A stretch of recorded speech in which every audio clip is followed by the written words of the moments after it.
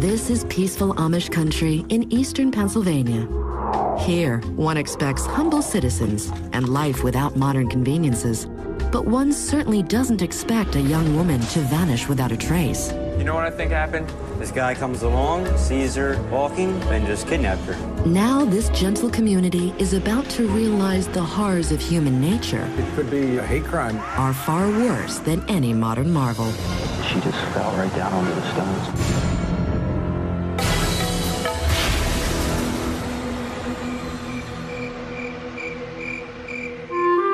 Birthdays are such festive occasions.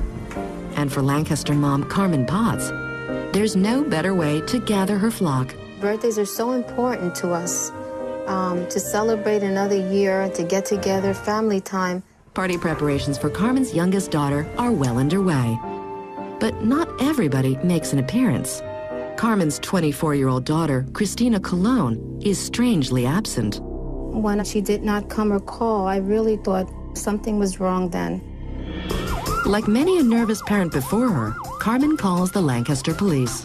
I took a call for a missing 24-year-old female. Most of the missing person reports that we get, the individuals usually come home in less than a day. Sounds like this suburban mom is probably overreacting. Still, it's a slow weekend in sleepy Lancaster, so Officer Halstead decides to canvass the area. How you doing, sir? Hi. Have you seen this girl? But nobody seems to have seen Christina for days. We didn't have any luck with the canvas and getting information as to where Christina may have gone. Now, where could Christina be? Somehow, her sister Marlena, who knows her best, is not concerned. She was a free spirit, and she did go wherever she pleased. So where did this free spirit run off to? Fortunately, Travis and Deb of the Pepper Lane Fudge Factory offer a few theories. Do you think maybe she's trying to disappear? I mean... You mean like running away? Yeah, and just making it look like somebody for whatever reason. That's a possibility. Maybe she had a boyfriend or something. Yeah, I have no idea. Over at the Lancaster PD, Detective John Burkhart takes over what he hopes is still a missing persons case. And like any good cop, he begins by interviewing those who knew Christina best. One of the first things we did was look into relationships that she'd had at the current time or in the recent past. And right away we found out that Christina had been married and divorced. And not every marriage ends on good terms. Well, it was Freddie Leone. Her ex-husband was named Freddie Leone. We learned in their background that there had been some physical abuse by Freddie against Christina. Clearly there were bad feelings, but how deep did these feelings run? When we looked into Mr. Leone, we found out that he and Christina had very little contact since their divorce. Did absence make the heart grow fonder? Or did it simply cause Freddie's pent-up rage to boil over? We wanted to obviously check into him and find out his whereabouts at the time. And Freddie phones in some fast answers. So you were working all day? Freddie's alibi was that he was working or at home with his family every day during the time Christina was missing. With no real motive and a verified alibi, Freddie is ruled out as a suspect. But all is not lost. Patrol Officer Halstead is about to get an even juicier lead. I got a call for an abandoned vehicle, ran the registration on the vehicle, and found the vehicle to belong to Christina Cologne. Christina's car has mysteriously turned up. Could it hold crucial clues to her whereabouts or her fate? We're gonna need to have detectives come out here and check it out. It's only a matter of time till word of the find gets out into the neighborhood. Usually when they find a car and no owner, something bad happened. Any young woman who disappears is alarming. Detective Burkhart has a bad feeling in his bones as well. One he quickly must share with Christina's parents. But the Colognes have a little something to share as well. A shocking new lead. In going to Christina's parents and talking to them again, we learned that Christina had been involved in a relationship that Christina's parents had not told us about at first. Why so coy with police? Might they not have approved of this affair of the heart? Christina had been involved in a relationship with a woman named Bridget Grant that Christina had actually lived with for, I believe, 4 years. A lesbian relationship in Amish country?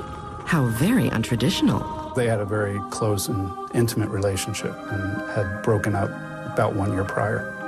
But was it really over? Or is that just the kind of white lie you tell mom and dad? Colleen and Sharon at the outhouse just can't get over the scandal of it all. I heard that she was involved in maybe a lesbian relationship. A lesbian relationship, wow. Yeah. Well, that really changes things. And, you know, around here, they don't take too finely to something like that. No. So maybe they wanted to escape somewhere else and just have it as a mystery disappearance or something. Yeah. Maybe they staged it even. Maybe. But there's another dangerous possibility. In a town that values the more traditional lifestyle, could Christina have been the victim of good old-fashioned prejudice? A hate crime? It takes a lot to get model train gurus Greg and Tom's minds off the Great Northern Diesel. But talk of Christina Colon's disappearance and her scandalous lesbian relationship seems to be doing just that. You never know. It could be a hate crime, you know, because... anything can happen, you know, even in Lancaster County here, as we've seen already. We are kind of a conservative area around here. But there's yet another possibility. Could Christina's former lover be involved with her disappearance? I considered Bridget Grant a possible suspect at that time. Investigators raced to meet with Christina's sapphic flame. When we went and talked to Bridget Grant, she was very alarmed, and she showed all the appropriate emotions that you would suspect of somebody that was truly concerned for her friend. But is she playing it straight? Or is Bridget just a closet thespian? It doesn't take long to find out. She had a very strong alibi, which was confirmed by her employer and other friends and a person that she was living with at the time. Investigators give Bridget a clean slate. But they continue to hit the streets looking for any clues at all. What we had to do at that point is canvass the area where the car was located, go to businesses, residents, and show her photograph and see if anybody had seen her. And there was still hope that Christina was just off somewhere by herself because she chose to do so. Have you seen her before? But when the latest search strikes out, investigators know they need to try something else. Back at the station, detectives take a closer look at the only evidence they have, Christina's abandoned car and the surprising items they found inside. When we looked through the car, we found her Pennsylvania identification, her ATM card that it appeared that she left behind in the car. Has Christina abandoned the modern world like some other Lancaster locals? Or could Christina have been kidnapped? Or worse? The inside of the car is not in disarray. It doesn't indicate that there was any kind of struggle inside the car. I'm thinking that maybe somebody she knows and maybe the family doesn't know wanted to meet her at this location. But just whom was she meeting? Investigators raced to Christina's apartment to conduct a thorough search for clues. It turns out that skeletons aren't all Christina kept in her closet.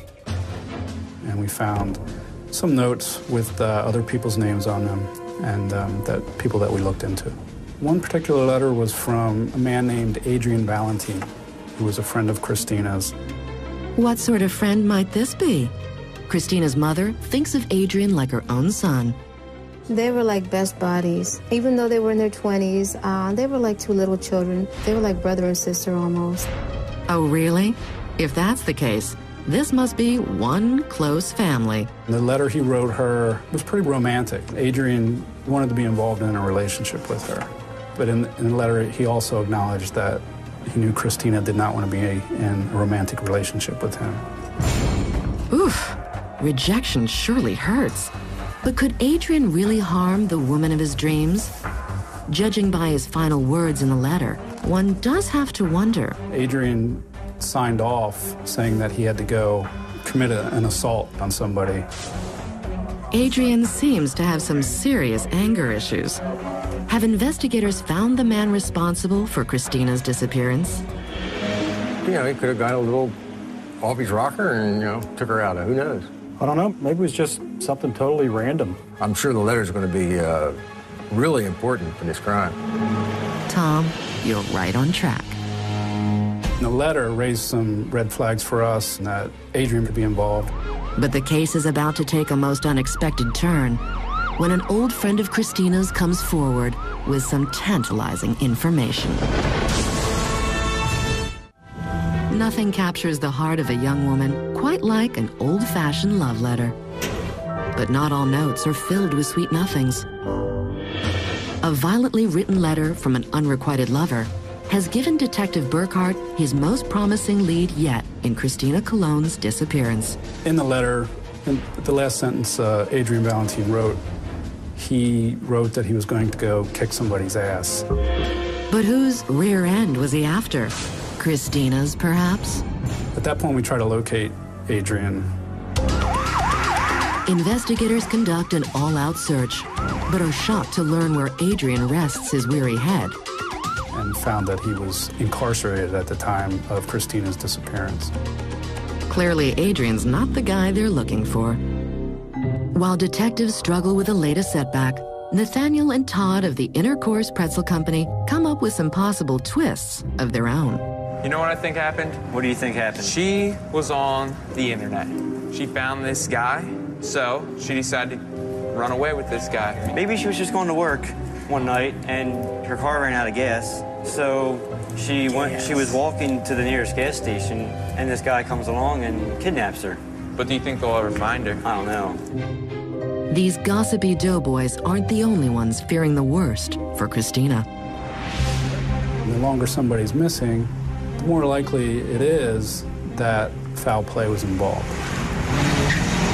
Local leads seem to be drying up, so police expand their search well beyond Lancaster city limits. We made contact with a young lady named Melissa Bowen, who was a very good friend of Christina's, but had moved from the area. But Melissa and Christina never lost touch. In fact, Christina told Melissa everything. And now Melissa's ready to drop a bombshell. Melissa Bowen told us that Christina was involved in a secret affair that nobody knew about. Another secret affair? Where does she find the time? And that the man that she was involved with was a married man that had children from this area. Oh no, surely that must be the end of this sordid tale? Christina was pregnant at that time with this man's child. Apparently not. But who is this mystery man? Melissa didn't really know who the man was, but she did know that he went by the name of John, which Melissa believed to be a fictitious name. Now investigators scramble to find information about this mysterious John. It proves to be surprisingly easy. Thank you.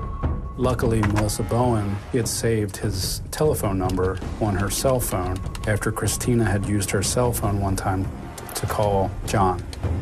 We did a reverse search on the telephone number, and we came up with the name of Damian Schleger. So John was a fake name. Investigators hightail it to Damian's house to bring this wayward husband in for questioning. But Damian plays it cool. During an interview with Damian Schleger, he denied that he had any romantic relationship with Christina. But Christina's friend Melissa provides police with plenty of evidence to the contrary. And Melissa told us that she had actually contacted Christina 5 days earlier, and she was very quick with Melissa on the phone and said she couldn't talk, she had to go. Melissa asked her, "Are you with your baby's father?" And she said yes and hung up. And Melissa never spoke with Christina again. We realized that Damian was potentially the last person to be with her. Shocked by the latest news, Fudge technicians Deb and Travis try to smooth out the story's rough edges. Yeah, I couldn't imagine why anybody would want to kill someone that was carrying a child. Yeah, maybe the guy wasn't going to support her and she got depressed and she's committed suicide and they just haven't found the body. With theories swirling around town, police still need more information. And they get it from Damian's wife, Lori Ann. In speaking with Lori Ann Schleger, we asked who some of Damian's friends were, and that's where the name Larry Harcum came up as being one of his friends. And Larry is oh so well known to police.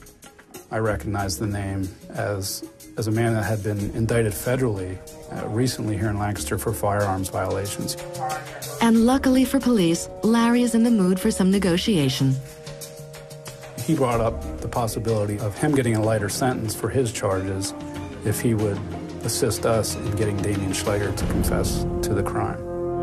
Larry agrees to wear a wire to get the goods on Damian Schleger. My fear with Larry is he brings so much of his own baggage. For anxious Lancaster detectives, it all comes down to this. Yeah, it's maybe our last hope in this case, is to get that confession. Sounds good. Will Larry bring home the bacon with sizzle? I was getting very nervous that we weren't going to get what we needed. Or will he fizzle as a suspected murderer walks free? Lancaster investigators have a risky plan to learn what happened to Christina Colon. We met with Larry Harcum and asked him to meet with Damian Schleger and to wear a wire to record a conversation with Damian to see if he would tell Larry what had happened to Christina and where she was. Investigators know this could be the only chance to find Christina Colon, dead or alive. I just prayed in my heart, oh God, I hope this is not one of those cases where the boyfriend takes out the girl and he ends up killing her. To find out what happened to Christina, investigators move forward with their plan. Larry Harcum drove his own vehicle to the convenience store. We followed in a surveillance van. We parked the surveillance van in that area and watched as they drove off about a half a block away from us and then stopped and got out of their vehicles. Larry and Damian go for a walk, and quickly, the plan begins to crumble. You guys should have a gun on your car. No. What's all that noise? Why is there so much interference with that? When the recording first started, there was so much background noise. There's so much just garbled noise. I was extremely frustrated because I didn't know if we would get another chance with this kind of meeting. I don't want to lose this. Their tiny window of opportunity is closing fast. But then, just in the nick of time, Larry comes through big time. They stopped walking and the recordings became very, very clear. And we could hear everything that was being said by both Harcum and Damian Schleger. Larry convinces Damian that he can make Damian's problems and Christina's body disappear with a little bit of help. Don't have me out in the forest somewhere trying to find his body. You know what I'm saying? All right, listen, Delta Quarry. You get Quarry? Delta Quarry. Damian kindly offers up the location of Christina's body. Then, right on cue, he makes the ultimate confession. I shot her, and she just fell right down onto the stones. Damian Schleger admitted that he had taken Christina Colon to a place that he called Delta Quarry. Took her there to show her something, and then shot her. Another killer done in by his own big mouth. For investigators, Damian's confession is bittersweet. We were going to get the guy that was responsible for this, but we also realized for certain that Christina Colon was dead. We're good. Let's get down to that quarry. With Damian's detailed directions in hand, investigators head out to Delta Quarry to recover the body. We followed his directions, in which he talked about a spring and finding the end of the lake. And in that exact location, we found the body of Christina Colon. Christina has been shot in the head and left out in the open. The medical examiner determines she's been dead for 2 weeks. For Christina's mother, it's the news she dreaded most. It's like your heart is just plucked out of your chest. You don't know how you're going to go on with your life. It's just horrible. The vendors down at the Lancaster Farmers Market are equally horrified. I just can't even believe it happened here.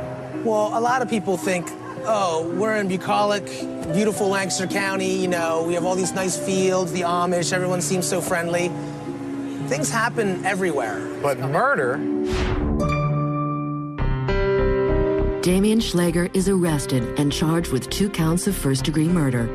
Damian pleads innocent, but the jury doesn't buy it.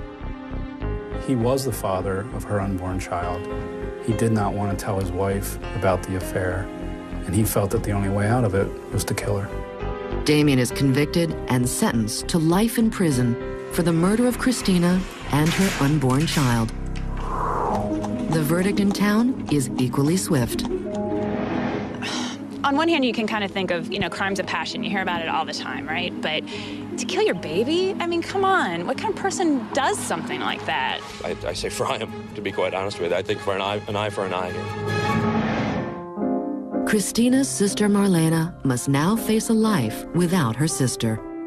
I will always love her, and I miss her so dearly. But Christina's memory will live on. I recently had a baby, and I named her Christina Joyce. I love her. The dream to live in a simpler, kinder society is certainly a noble one. But as the families here in Lancaster have learned, human nature can be far more terrible than any modern convenience.